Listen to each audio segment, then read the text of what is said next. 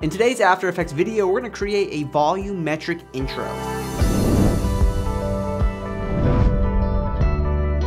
Hey, what's going on internet? This is Josh Noel from SonduckFilm. So this intro has a legitimate purpose for me in the sense that this title is the title card for our new upcoming short film called Hope, which is coming out tomorrow. There's gonna be no teaser trailer or any other updates because we don't want to give away the film, so this is the only promotion that we have. So be sure to check out our new short film tomorrow. It'll be right here on the channel. But in the meantime, I want to talk about creating this volumetric intro, whether it's for a logo or just titles. I broke it down into 3 easy steps because it might look like there's a lot of elements into this, but it's really easy. And the 3 easy steps are broken down into the title design, the assets needed to create this scene, and lastly, the animation. So let's go ahead and start this and let's jump into the title design. Okay, so here we are inside of After Effects and this is what we'll be creating. Let's go over to our main composition and we already have our title. So whether you want to work with a title or a logo, you're going to want to drop it into your composition right now, and then when you have it ready to go, click on your title or logo, go up to Layer, Pre-Compose, and name this placeholder, and click OK. And the reason why we created a placeholder is so now you can come in here and make any adjustments without affecting the rest of the composition. So back in our main composition, what we're going to do is go to Edit, Duplicate.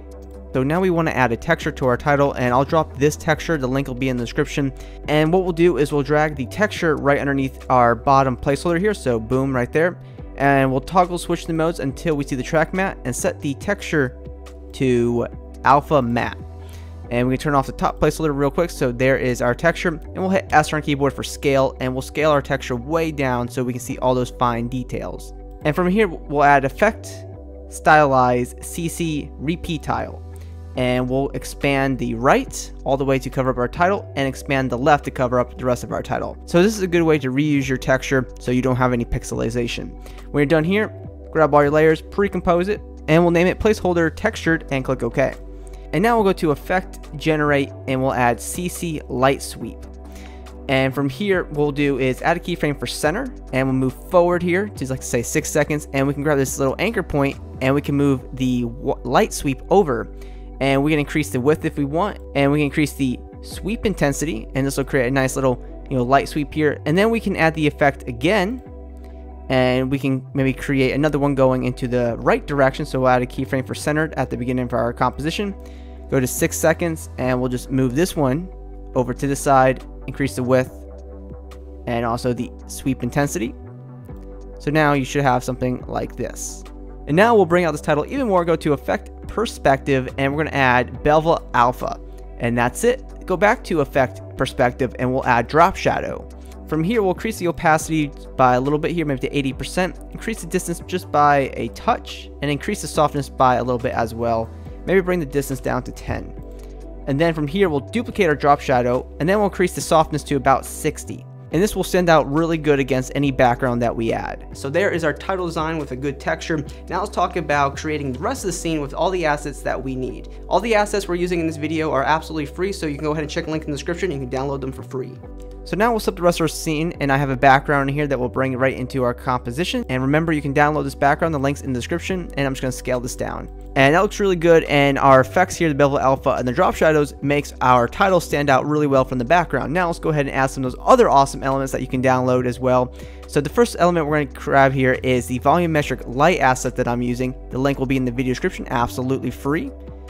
And here's this beam of light, and there's a pack of 12 of these from Premium Beat, and we're going to bring 04 beam kit into our main comp here, drop it right on top of everything. So first things first, we want to scale this down, and then we'll go to blend mode and set this to hard light, and we can scrub forward here, and you can see that there's this beam of light that's going to be revealing on our title and actually anything that's underneath this layer. So in the meantime, we go to Effect, Color Correction, Tint.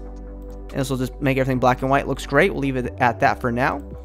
And now we want to add some other assets in here to really make our scene come to the next level. So also in that download with the volumetric light, you can download the subtle dust pack that we have here that we'll just add right into our composition right above our beam kit. Set the blend mode to screen, and we can scale this down, fit our composition. And if we want, we can duplicate this and go to Layer, Transform, and we can flip horizontal, and Layer, Transform, Flip vertical. So now we have 2 layers of dust in here for absolutely free. And now we'll add some atmosphere and some fog in here, and this is absolutely free. The link's in the video description to download these assets. There's a pack of, I think, 18 of these, and we'll drag this right underneath our title, and then we'll set the blend mode to screen. And of course, make sure to scale these assets down because they are 4K, and now that fog is way more noticeable. And if you want to be able to see more of your title or logo when you're using these volumetric light and dust, what you can do is go to that volumetric light layer, hit T on keyboard for opacity, and we can actually keyframe this a little bit. So we can add a keyframe for opacity, move forwards by a few frames, and we can actually just lower the opacity of the light, and this will allow us to see more of our scene. So you can see we take down the opacity, you can see a lot of the scene, but if we keep it down, say 92% or so, it'll just reveal it enough to actually make out the letters on the screen. So to help stylize the scene, what we can do is go to Layer, New Adjustment Layer, and then we'll go to Effect, Color Correction Curves, and we'll come here to the red channel. We'll bring down the red channel by a touch. Go to the green channel. We can bring this down by a little bit as well. We'll go to the blue channel, and we can, maybe pop this to be more in the blue direction.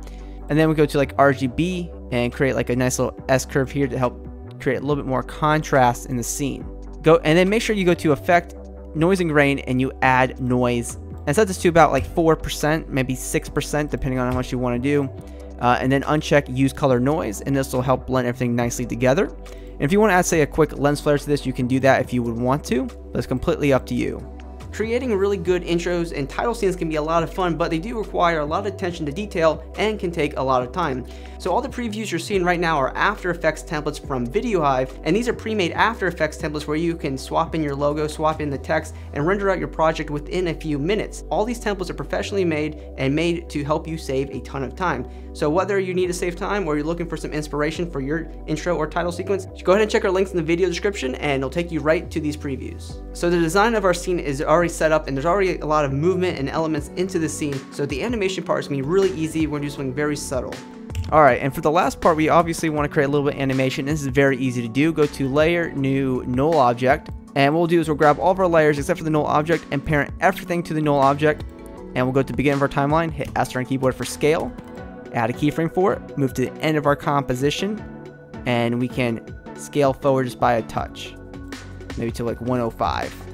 And then make sure to turn on motion blur for all your layers and turn it on at the top. And if you want to swap out your title, add a logo, you can do that right now. And after a quick render, here's what we have. So that's how you can create a nice volumetric intro in 3 easy steps. So I hope you guys enjoyed this video. If you did, be sure to subscribe to our YouTube channel, SonduckFilm. We post 2 post-production tutorials every week right here. Also hit me up on my social media networks. Those links are in the video description, and always be creating.